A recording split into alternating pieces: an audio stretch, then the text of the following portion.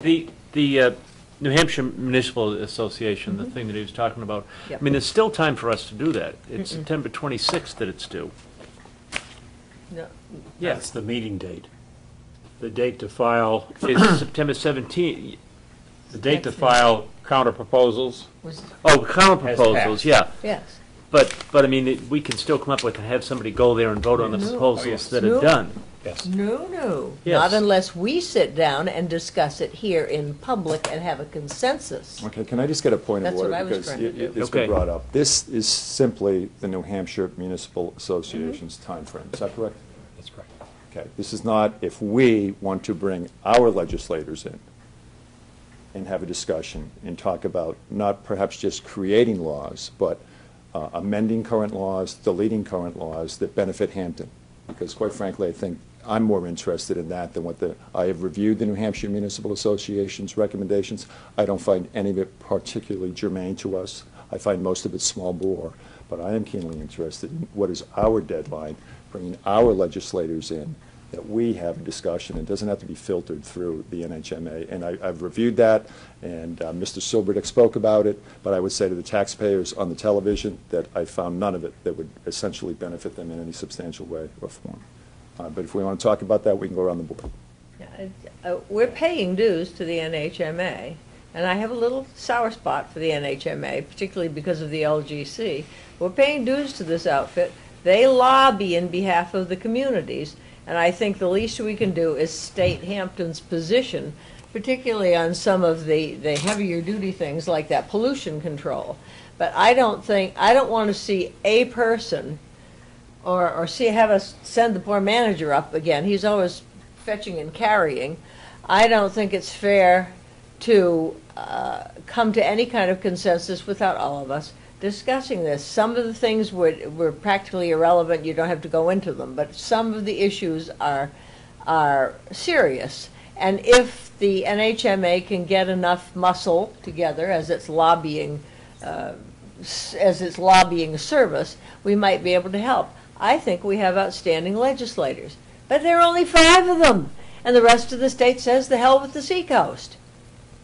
So I don't think there's a problem with the local legislators getting the message. I think they have a pretty good feeling. I think you did, and so did you when you were in the legislature. But we're talking about statewide, and these are the people who are taking the money for the schools and building pools. Remember Claremont? Remember all that good stuff?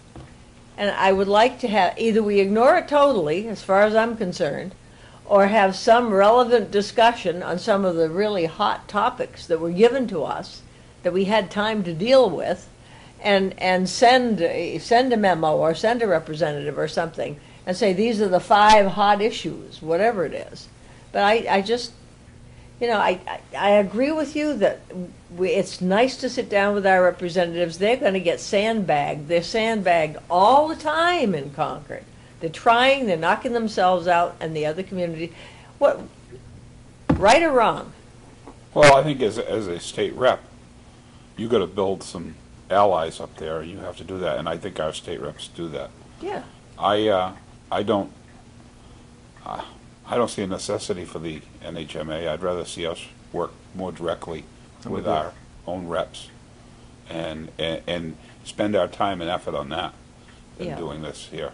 But I'm just concerned there are so few of them compared to the rest of the state, and we're banging our head on the wall. But if they work together with other cities and towns and reps that are other reps that are in the same similar situation as us, and there are some, the Lakes region, the other areas, they can work together and get some of these things. So I'd rather spend more of our effort on working with our local legislatures. And I agree with you, and let me just go to Rick and then you, Jim. Yes, sir.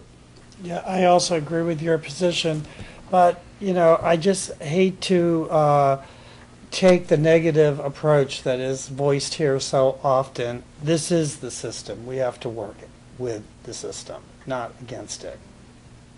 There's an old saying, you can't fight City Hall. And I think this is it, State Hall. Thank you, sir. Mr. Waddell. Yeah, I think, people have a negative aspect about this from before, but I do think they've changed. And I think that they do a lobbying effort on the part of the municipalities. And I think that two things: either we go along with, we work with them, or we get out of it. Don't. I mean, if we're going to pay $15,000 a year, is it? Is Yeah, right. 16?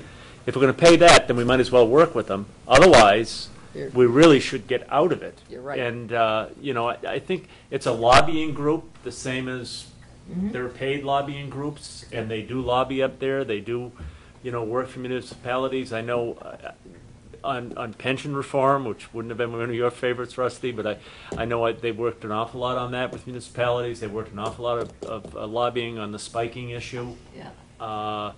So it's either, I agree, to kind of either, boy, I almost said something now, an old expression. Either we pay it or we don't, you know? Yeah. I mean, either we go along with them or we just get out. Yeah. I think there's room to address both of those. I thought that their legislative agenda didn't impact us or our people in any way, shape, or form. Let's go back to old business.